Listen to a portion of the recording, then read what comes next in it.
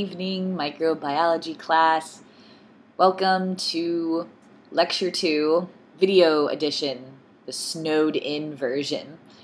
Obviously, I canceled class today, so we are going to still try to keep on track, and that's why I recorded today's lecture, and I'm sending it to you to watch this evening. I don't want to get too far behind because who knows how much snow we're actually going to have this semester. So what will happen is that you will watch today's lecture, you will complete a short assignment and email it to me by tonight, and then next week we will do the lab that we were supposed to do today, next week, in addition to gram staining, which is still scheduled for next week. Today we're going to do a microscope review, so a small review of what we talked about last week. And then we're going to jump into new material of defining what a simple stain was, or what it is, and how to conduct one. So let's get started. So last week you were introduced to a compound light microscope. You were taught the terms of the different components and how to operate a compound light microscope. So I just want to review a few of the key important points that I would have asked you on a quiz today as scheduled. So the key components are a microscope does two things. What? If you are with me right now, you should be saying magnification and also resolution. Right? The definition of magnification, as we used in class, is that just makes things bigger under the microscope. So makes small things visible by making bigger.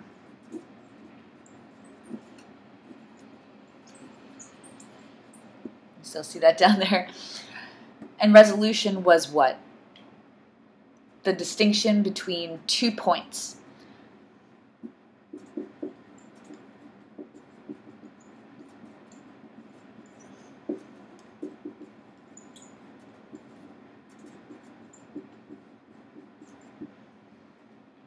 What's important for you to understand is that these are both independent terms when talking about the functions of a microscope. You can have a microscope that has high resolution but low magnification, or high magnification with poor resolution. And hopefully you get to work with a microscope that has high magnification and also high resolution.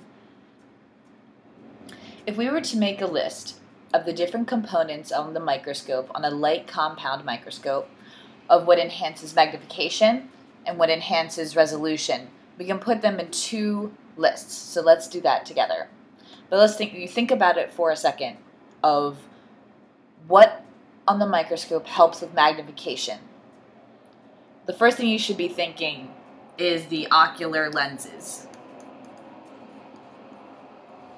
Those are the lenses that you look through in a microscope where your eyes sit to look down onto the stage. The snow plow is going past my house right now and it's really loud. Anyways, okay, so ocular lens has a magnification of 10x already. So anything that you're looking at is magnified by the ocular lens. The other component that aids in magnification on a microscope are the objectives. On our microscope, we have a 4x, a 10x, a 40x, and a 100x. So remember, these four are called the dry objectives, and the 100x is the oil objective, which we'll review here in 1 minute. These objectives magnify at different capacities based on the amount of lenses that sit in the objective. So if we were to try to find out the total magnification of our microscope on a certain objective, we would multiply the magnification of one objective with the magnification of the ocular lens. So in this situation, our total magnification is 100x from the ocular times 100x from the objective, and we would have 100x. That's the equation to find out the total magnification of your microscope under a certain objective. So those are the two components, ocular lenses and objectives, that aid in the magnification. Now, resolution, I already have condenser on here, is one of the components that increase the resolution, the distinction to see 2 points. The condenser does that because it is a series of lenses that sits right above the illuminator but below the stage on a microscope. And what it does, it condenses light so it is not spread out, that it's focused on the specimen, and so when you see it, you don't see a lot of scattered light. So a very good condenser will condense all of the light, so there are not a lot of distracted or diffracted rays.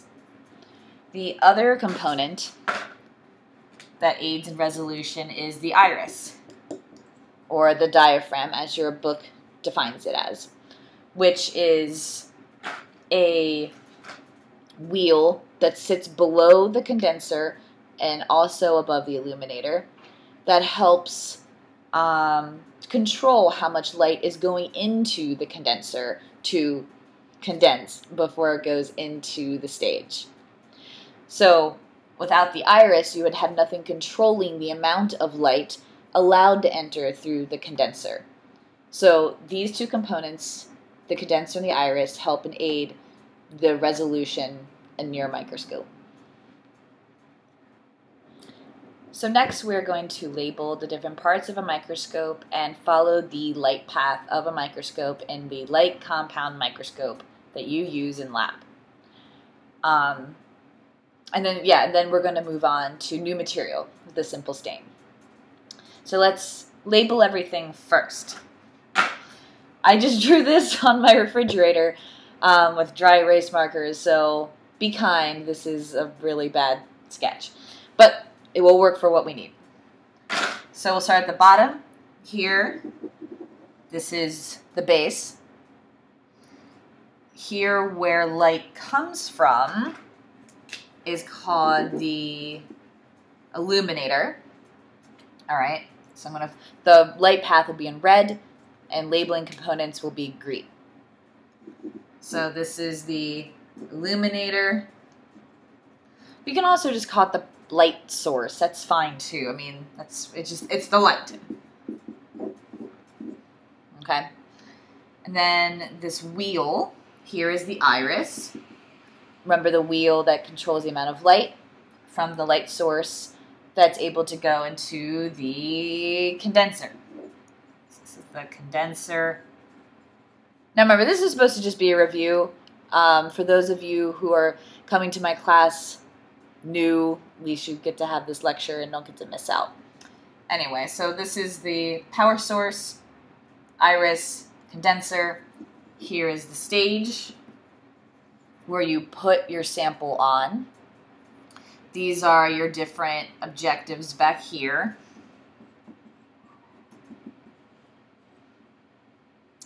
So remember, those are 4 different objectives. Then up here are the ocular lenses. And this is where you put your eyeballs to look through and to see your specimen on the stage. We also defined that this was the body tube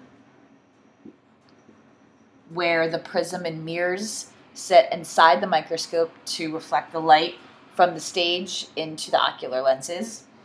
And this is the arm to help you carry. Now remember, you always carry the microscope with your arm, obviously with your arms, with the arm and the base of the microscope, holding it like, I guess, like this. So never forget, but none of you messed that up last week, and I was very proud. You all did a very good job. Okay, so those are the components that you need to know. Let's follow the light source.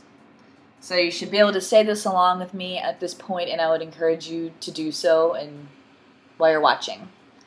So the light goes through the illuminator, through the iris, through the condenser, through the stage, onto what is the slide, up to the objective, through the body tube, through a series of prisms and mirrors and craziness, then through the the ocular lens. So you should be able to explain that for me in a future quiz. You should be able to do that with no problem. So let's move on to simple stain. There are a few key terms you will need to define first before preparing a slide. The first step is making a smear, which we can define as a thin suspension of microbial sample onto a slide. So let's break that down and think of what that means. Let's say you have a tube, a test tube, and it's full of broth. Now this is a broth that bacteria grow in overnight at 37 degrees, some of them Celsius. And it will be real cloudy and turbid, not like drinking water. It'll be like muddy. You won't be able to see quite through it. It's cloudy. And so that means that there was bacterial growth. So to make a smear, you will dip a loop. It's like a metal loop, which is sterile. So a sterile metal loop into the broth, and you will remove just a little teeny drop. You only need a very small amount, and you put it onto your slide here. So this is your glass slide.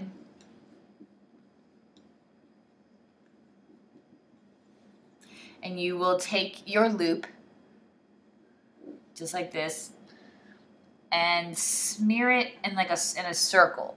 So you'll be holding my hand is the slide, this is the loop, and you'll smear it in a small circle onto the slide. So it's about, whatever it is, this big. And relative, to the slide. So this process is called making a smear. Once you have made the smear, you need to fix it. So this is 1. This is step 2. You need to fix the slide. Meaning, once you've made your smear, it has air dried. So I guess you have to let it air dry. And so this should not take more than 2 minutes. If it takes more than 2 minutes, then you have put way too much of the bacterial culture. So this is it's called a culture. You've put too much culture onto your slide. So it should be able to air dry within 2 minutes.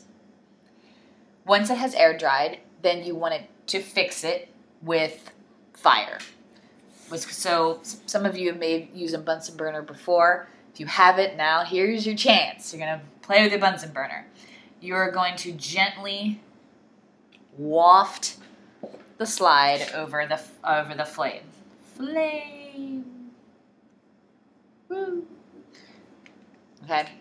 So what this will look like, again, if this is my slide and this is the fire here, you're just going to waft, waft, waft.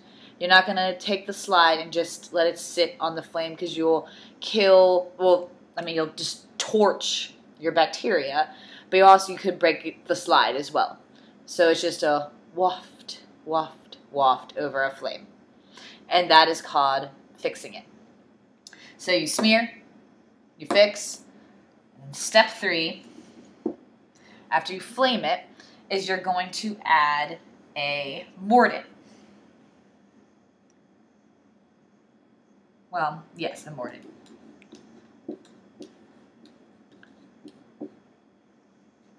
And a mordant is added to make a microorganism stain more intense or to increase the abundance of the visibility. So for our simple stain next week that we're going to do, there will be no mordant, but we will define what that is in the gram stain next week when we talk about that. So we don't need to really think about this right now, but this will be important for another kind of stain we'll do next week. So once you have fixed with heat fix, we are going to, cross off mordant for now. And 3, we will stain. And what that will look like, you can use different kind of stains. So step 3, staining. We're going to use positive stains, meaning that they are charged ionically more positive than negative, because bacteria are negative. So if we add a positive stain to something that's negative, that's why the stains will stick onto the bacteria and you'll be able to see them under the microscope. If we added a negative stain, what would end up happening is that the bacteria would stay clear and the background would be whatever color the dye was. So this is the dye and this is the bacteria. It will look the reverse of what we're going to see next week when you do the simple stain. So if this was, I'll go through that one more time. If this is positive, then our bacteria end up looking dark, be purple, onto a white background.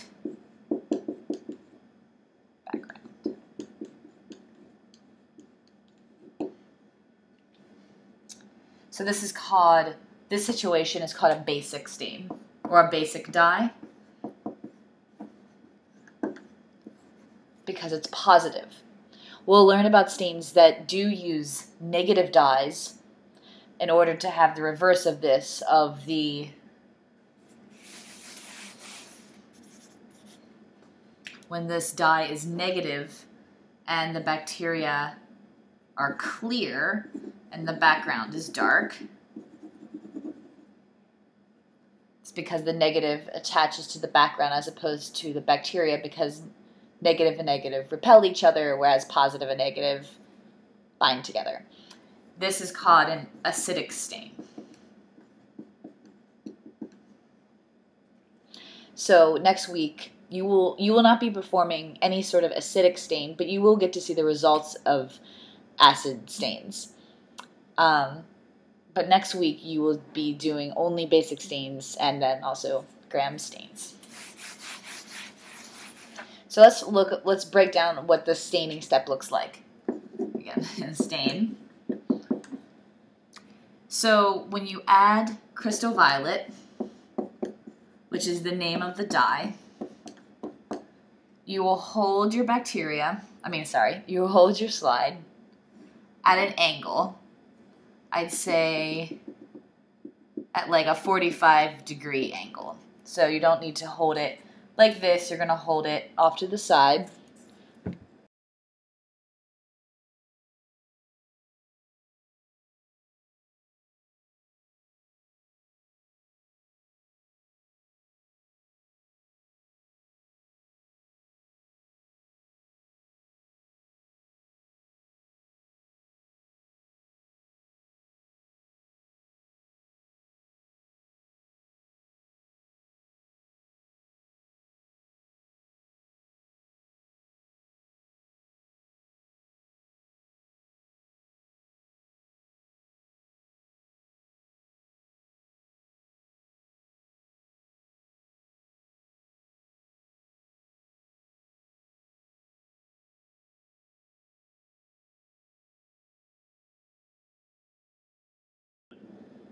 You're going to let the slide sit perfectly horizontal. Again, so it was turned like this, and now you're going to let it sit for 30 seconds. and then you will wash with water. Again, into the basin. Everything you do in lab is, the stain is into the basin. So let's just walk through that like step by step,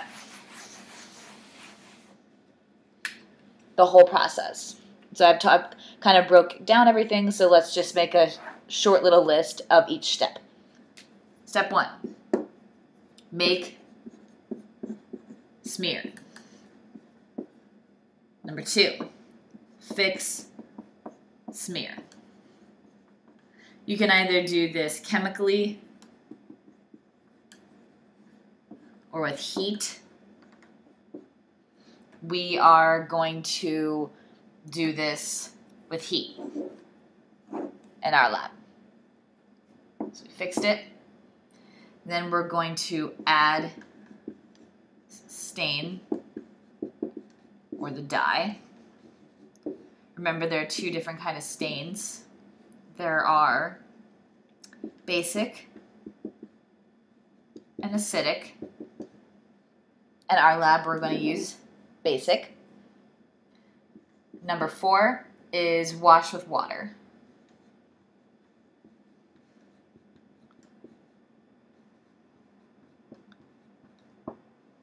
Remember, step 3 and 4 are over the basin. You add, you get the component stain, the extra stain and the extra water into the basin, and then you will add it into the hazardous waste, which I'll make sure to point out to you next week.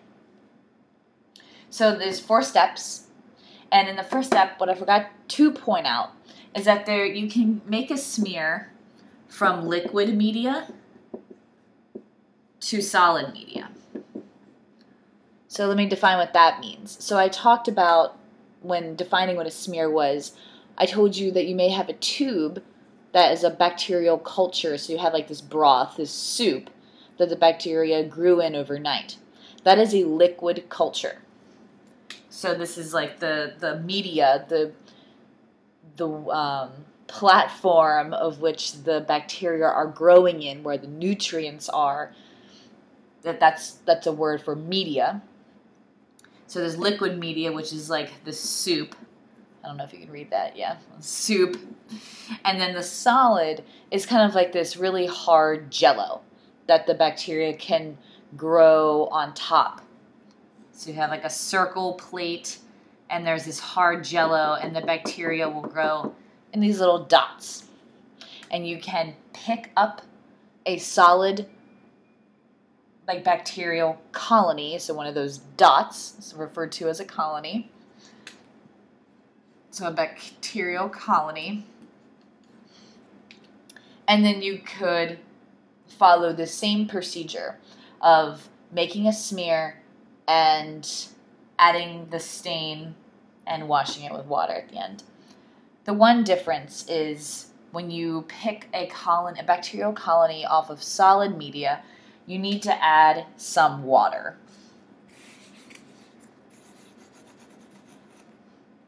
So there's like an extra, this is like step 1B.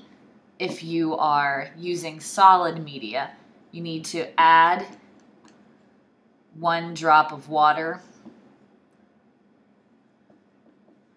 And then you can go to fixing, to number 2, you can go to fixing the smear. And this is because you can't spread out the microbial suspension. You can't make a suspension. You can't make a smear if all you have is just this firm paste. So you want to add some water to make it easy smear onto your slide.